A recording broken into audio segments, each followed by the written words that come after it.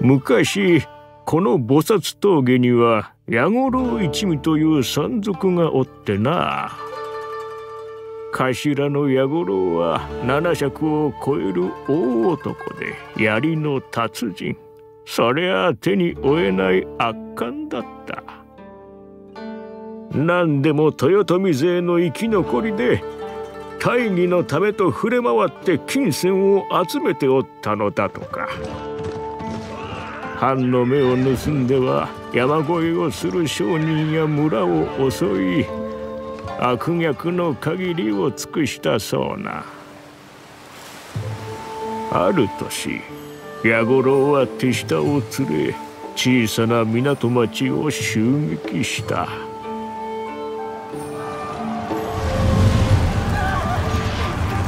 殺すだけ殺し、奪うだけ奪った。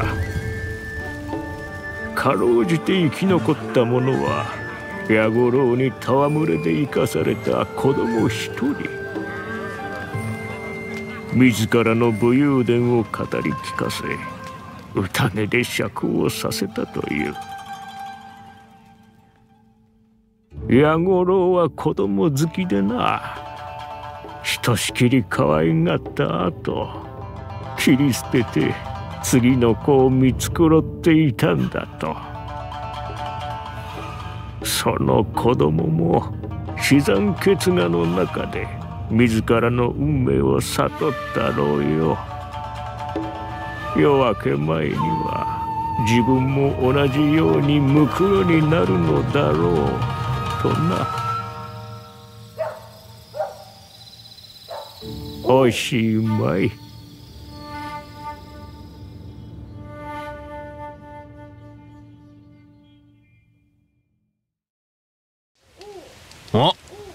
おいじいさん、話はそれで終わりか？何も落ちちゃいねえじゃねえか。弥五郎一味とその子供はどうなったんで？どうも何もこの話はそれだけなんだよ。弥五郎一味はこの夜を最後にみんないなくなっちまった。何日か経ってな、藩の殿様が手勢を連れて港町に来てみれば、あるのは町人たちと弥五郎一味の死体だけ。港にあった荷物もそのままさ。なんだいそりゃ。一味は仲違いで殺し合って自滅したってのか？町一つ襲っておいて。まあなあ、弥五郎も槍を手にしたまま死んでいたって話だ。他に面白いことと言ったら、まああれかね。後に港町のありさまを見聞した役人はこんなことを殿様に知らせたらしい。ことはすべて一人の名手の技によるもの。町の入り口から出口までたまさか立ち寄った旅人が町を通り過ぎるよう、群がる山賊ども84人ことごとく切り伏せて候。そいつはいい。作り話にしてもやりすぎだ。藩の足軽が手を焼く山賊を一人で返り討ちた。そんな流れ者がいるもんかい。いたらそれこそ噂の武芸者、剣術無双の武蔵何がしってな。あれ、待てよじいさん、弥五郎一味は死んだんだよな。ならガキはどうなったんだ？一人だけ生きてたんだろ？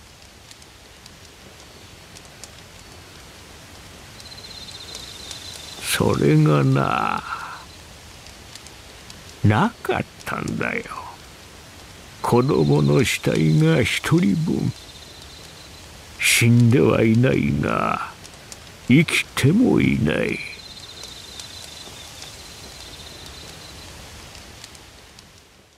野五郎たちと一緒に、その子供もこの世からいなくなっちまったのさ。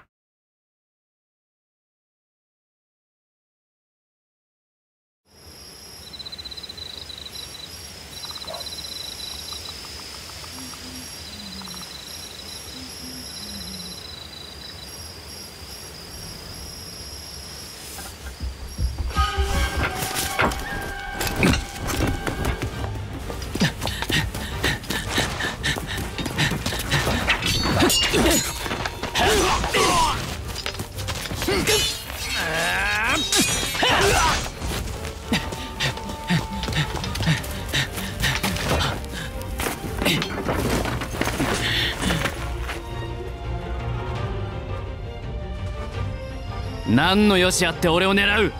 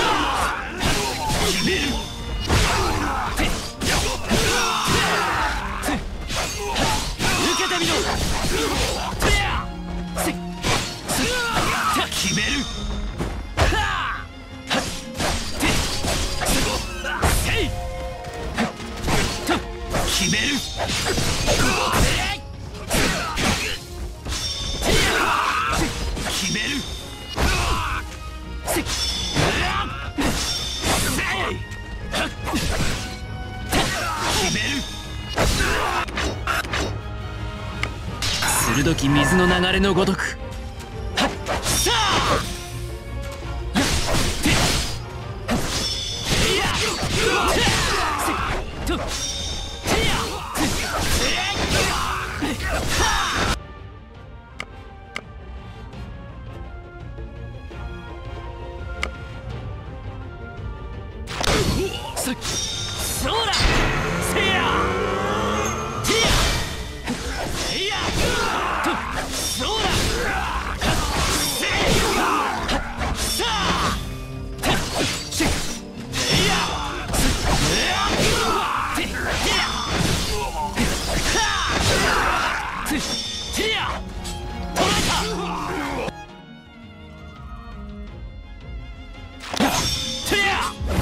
躍動。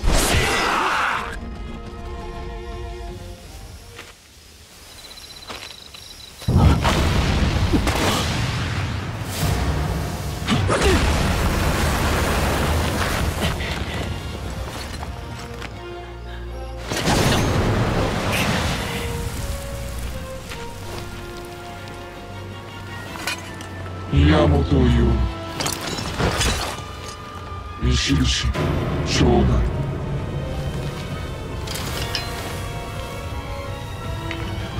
上等。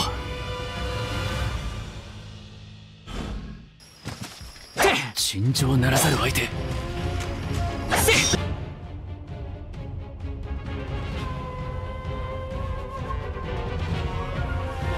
叩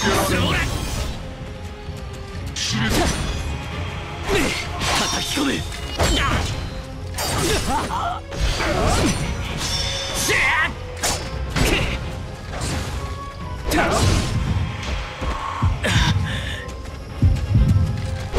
ここまでなんか。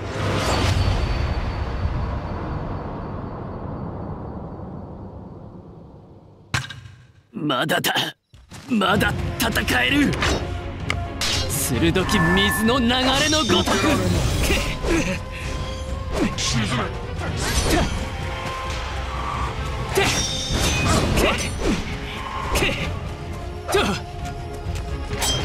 よし。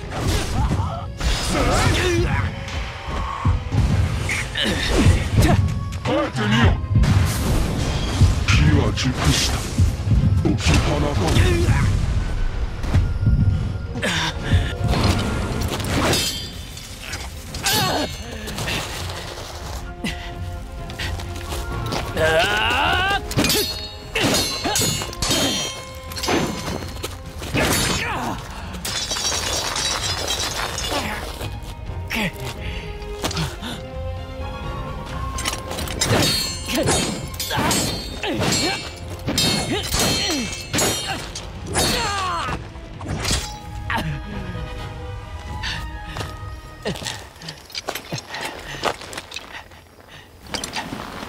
鬼ごとはしまいだ。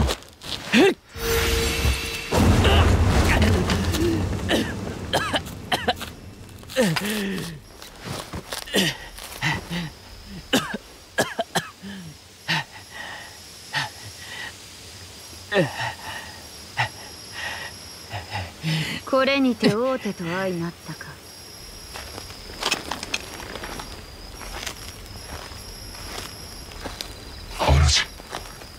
下がれライダ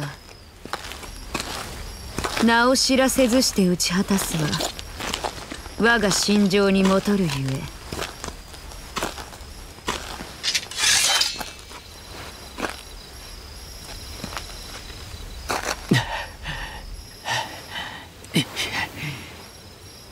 私は唯小説烈士足らんと志すものである。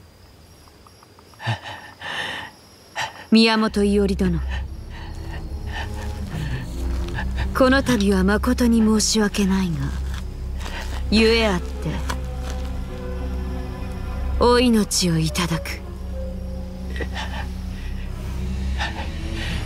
俺はまだ死ぬわけにはいかない。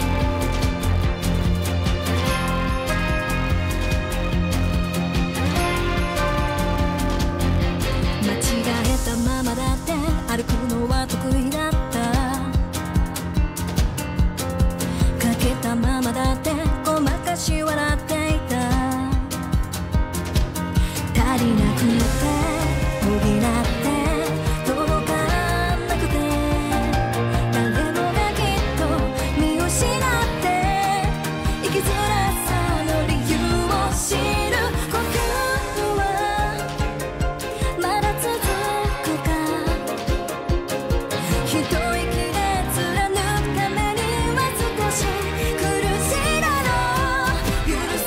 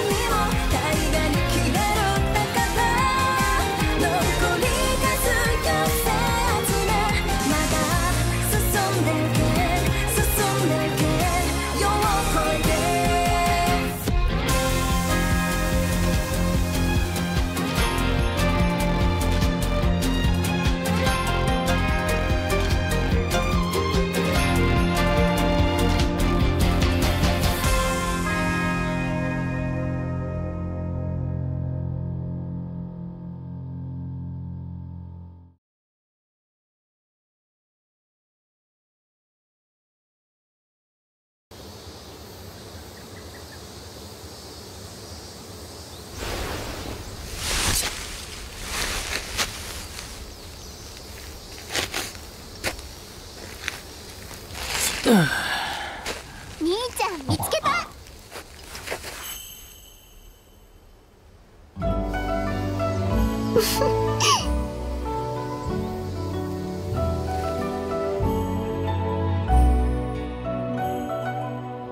かやか。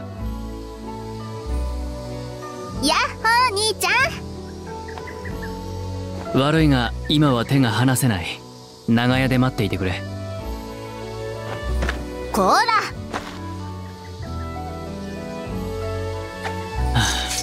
危ない真似はよせ。こうでもしなきゃ兄ちゃんやめないでしょ。ほんと相変わらず稽古好きなんだから。まったくお前こそ相変わらず威勢がいい。もちろん。兄ちゃんもちゃんと稼いでご飯食べて。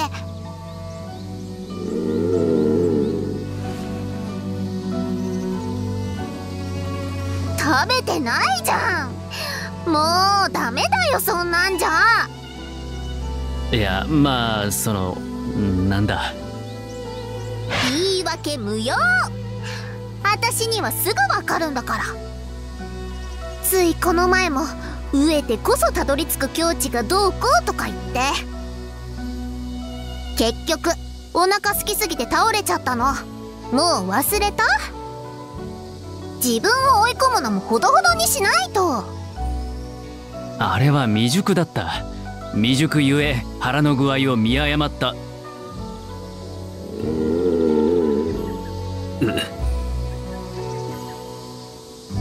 ふーん。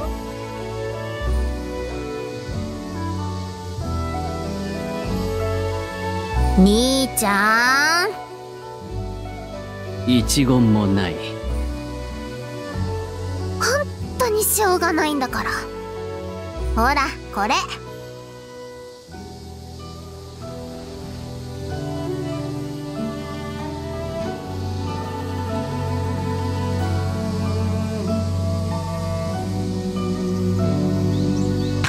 どうせこんなことだと思っておむすびこさえてきてあげたの。これ食べて稼いできなさい。まあいつも悪いな。できた妹がいて兄は鼻高々だ。ほんと？ってごまかされないんだからね。ちゃんと稼いでちゃんと食べてね。分かった分かった。助之進に口利きを頼んでみる。さあお前は小笠原の家に帰れ。俺もすぐに出る。はーい。兄ちゃん気をつけて頑張ってね。ああ、お前も小笠原様に迷惑をかけるなよ。